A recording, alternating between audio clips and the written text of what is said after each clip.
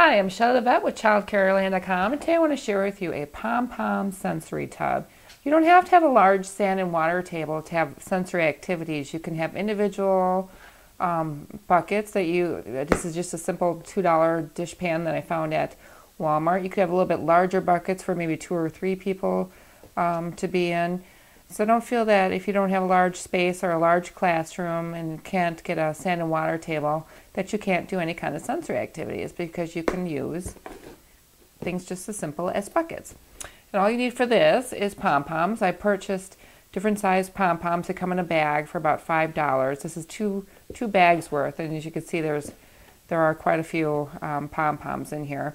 And the children love the fuzzy feeling of the pom-poms. This is really a wonderful activity.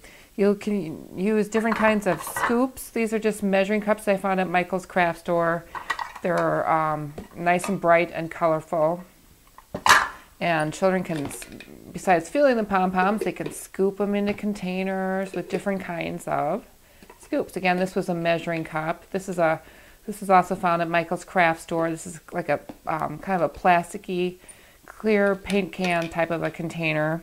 You can use sand tools for scoops. There's all kinds of things that you can do. Just a regular little shovel. These were all purchased inexpensively at these, I believe, were at Target, 2 for $1. So you can use that. You can use a regular sand bucket to put the pom-poms in. The children can separate them by different sizes, different colors. There's large, there's medium, there's small, there's really small. There's just a lot of stuff you can do, and again, it feels wonderful on children's fingers. They love that soft, fuzzy feeling, and they will spend a lot of time at this activity. But you do need to provide more than just the pom-poms. You need some kind of scoop and container for children to scoop and dump with the pom-poms as well.